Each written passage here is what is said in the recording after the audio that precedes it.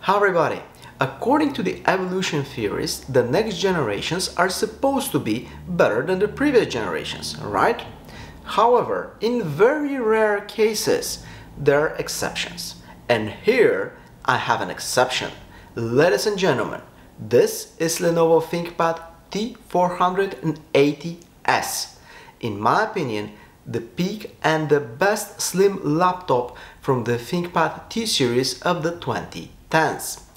It's a bold statement, but it's true, especially if you're using it with Linux. Let me show you why. ThinkPad T480s appeared on the market in 2018 and supports 7th and 8th generation Intel CPUs. There is no dedicated GPU and it supports Intel integrated graphics. The RAM is soldered on the system board, but there is also a slot for an upgrade, so in total ThinkPad T480s could support either to 20 or to 24 GB of RAM depending on the amount of soldered RAM. The storage is M.2 SSD, some models are with SATA and most models are with PCI Express NVMe. This particular unit is with Intel i5 8th generation CPU. ThinkPad T480s comes with 4 or 8 GB of RAM soldered on the system board. This particular unit came with 8 GB soldered. The huge hardware advantage is the slot for extra RAM memory. I performed a hardware upgrade and increased the total amount of RAM to 16 GB. Check out my video with the exact steps. The weight is 1.32 kilograms and the dimensions are approximately 33 by 23 centimeters with a height less than 2 centimeters. ThinkPad T480s comes with rapid charging lithium-ion 57 Wh battery. One of the very few hardware disadvantages is that the speakers are on the back, so the sound is not that good. By the way, optionally, on the rear side of the laptop there could be a nano SIM card slot. It's not available on all versions though. ThinkPad T480s is charged from a USB-C connector and it comes with an appropriate AC adapter. There is an LED next to the USB-C connector which indicates when the computer is charging.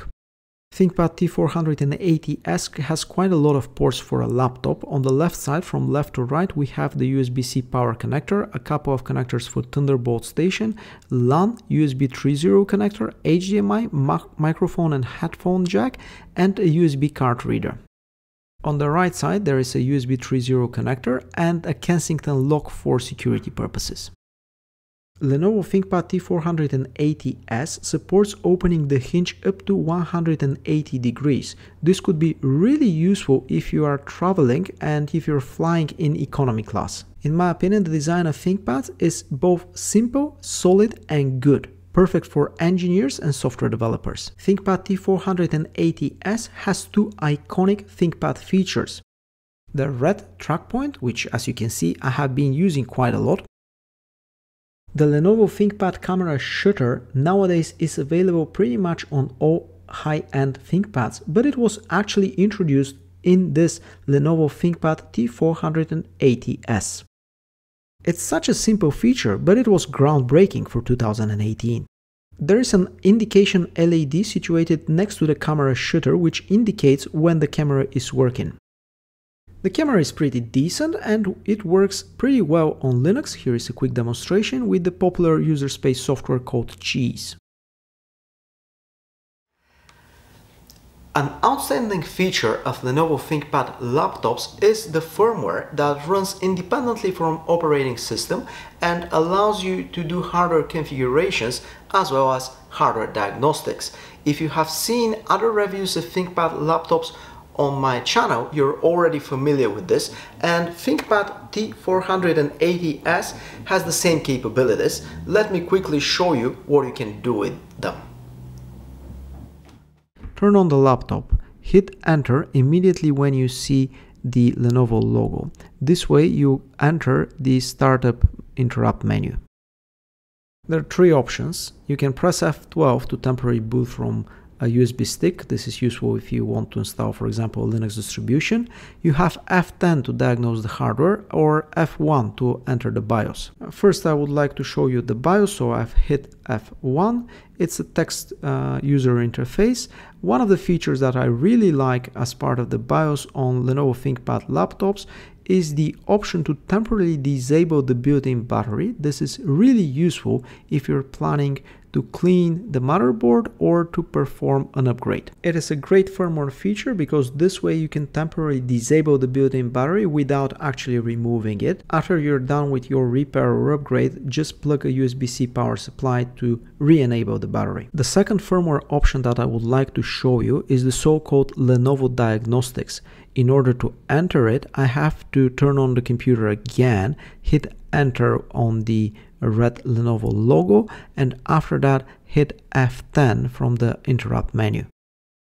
There are different tests for pretty much the whole hardware that is part of the Lenovo ThinkPad T480s. There are tests for the essentials of the computer, such as the CPU and the RAM, but you can also test peripheral devices such as the display, the storage, the keyboard, the track point, the touchpad, pretty much everything. It is a great feature for testing the hardware, especially when you're suspecting a hardware failure. Let me make it clear and repeat that these firmware features are available independently from the operating system. Basically, you are running all these tests on low level, so it doesn't matter if you're running Microsoft Windows or a Linux distribution. The computer is like air conditioning. It becomes useless if you open Windows. Linus Torvalds said that, not me. He's a genius and I completely agree with him. I bought this particular ThinkPad T480s back in 2018, and following Linus Torvalds' recommendation, I wiped out the Microsoft Windows that came with the computer, and I've installed a Linux distribution. I'm a simple guy, so I'm using Ubuntu Linux distribution. It's a very popular, straightforward and easy to use distribution. Ubuntu is developed by a company called Canonical, and it is heavily based on another Linux distribution, Debian. Ubuntu has releases twice per year, typically in April and October. Every 2 years there is a long-term support release which is maintained for 4 years. If you're looking for something stable that just works, the long-term support releases are a great option. As far as I remember, back in 2018 when I've purchased this ThinkPad T480s, I've installed Ubuntu 24.04, which was the LTS release as of the moment, and since then I have been upgrading it every 2 years. Nowadays, by default, Ubuntu uses systemd, runs on the Wayland display protocol, and uses the GNOME desktop environment, although it is heavily modified. Right now I'm running Ubuntu 24.04, which is a long-term support release on this Lenovo ThinkPad T480s, and even without any specific optimizations, it works pretty well. The only tricky part to get working is the fingerprint reader. The touchpad and the trackpad, which I actually prefer, work out of the box.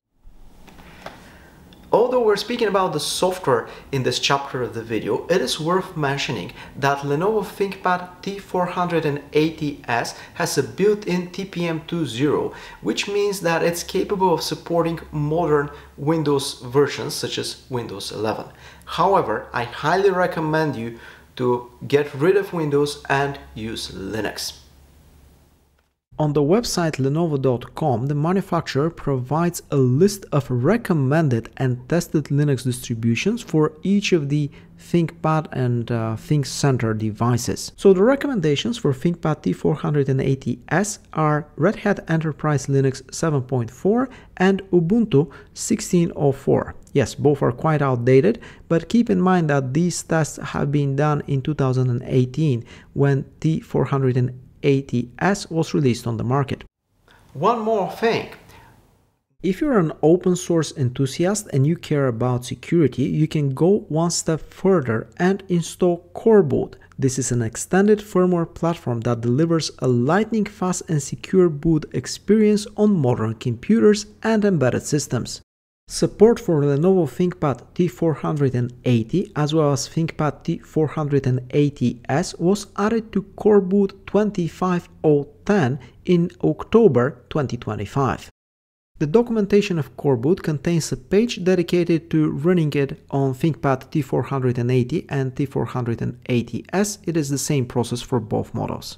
Advanced users can have a completely open source bootloader on their ThinkPads.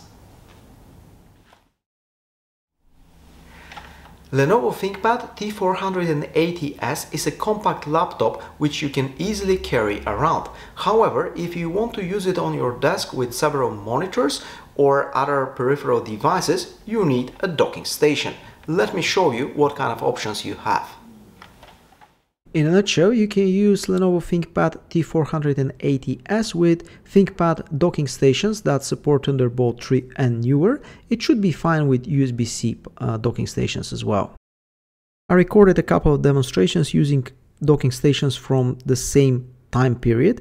This is the ThinkPad Ultra docking station. The type is 48J. This docking station offers quite a lot of connectors. There is an Ethernet port, 6 USB ports, out of which 2 are USB-C. There are 2 display ports and an HDMI port. It should be used with a Lenovo power supply with the so-called brick connector. The ThinkPad Ultra docking station is a bit old school. You have to slide in the laptop on top of it. It has this nice feature for locking with a key. This could be useful if you are using the ThinkPad T480s in an office and you want to lock it when you go for lunch.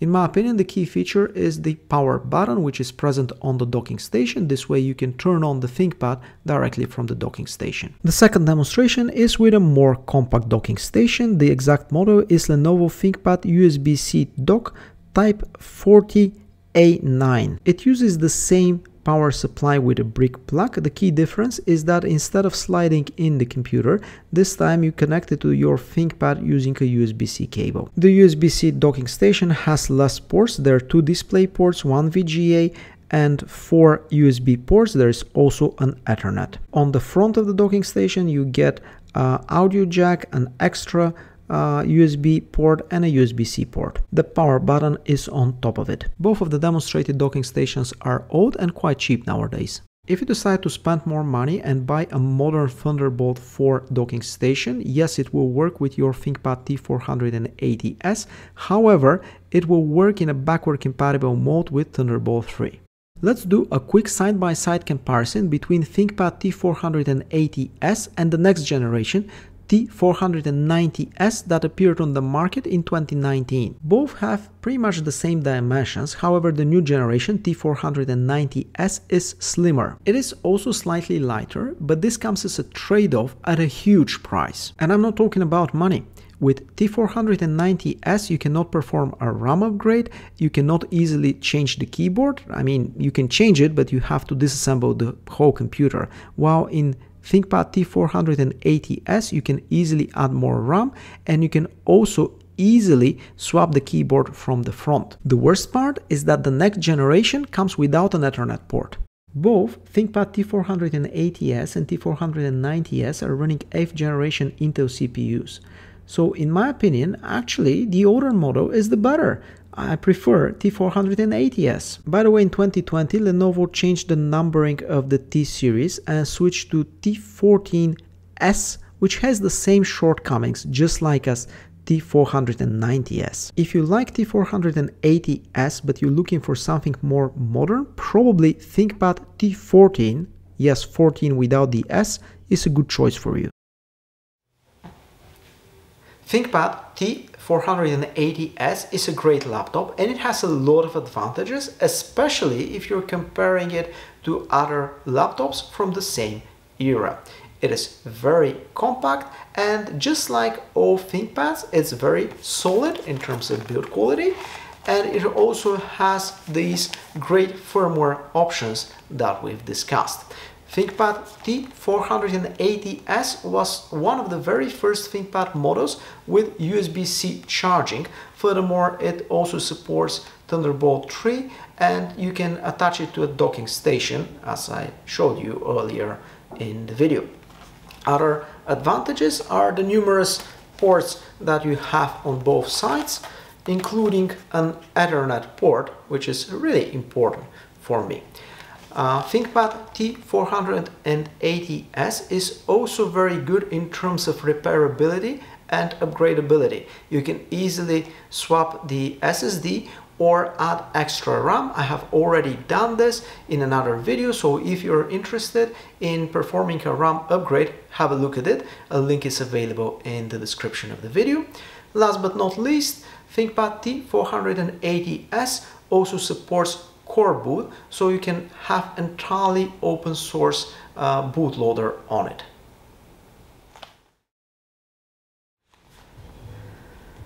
ThinkPad T480s is perfect, almost perfect.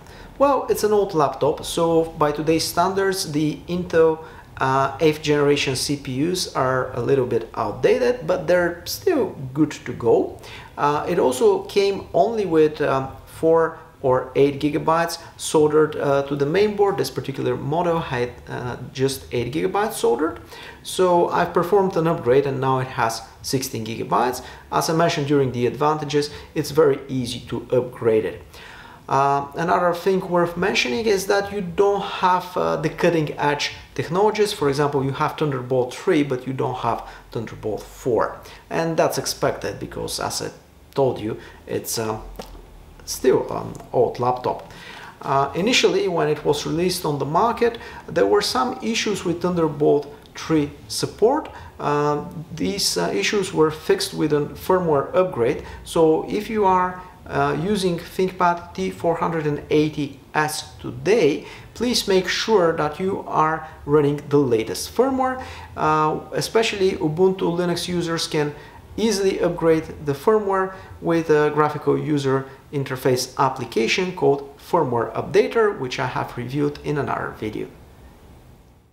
At the end of the video, let's summarize the most important things about ThinkPad T480s. The machine supports Intel 7th and 8th generation CPUs. The RAM memory is soldered to the system motherboard. It comes with either 4 or 8 gigabytes soldered. However, there is an option to perform a RAM upgrade. The maximum supported amount of DDR4 RAM is either 20 or 24 gigabytes, depending on the amount of soldered RAM. The particular unit that I've reviewed had 16 gigabytes of RAM and Intel i5 8th generation CPU. T480s has the iconic ThinkPad design, including the camera shutter and the red trackpad. It works great with Linux, and you can even install Core Boot as an open source firmware bootloader. T480s is relatively easy to repair and maintain.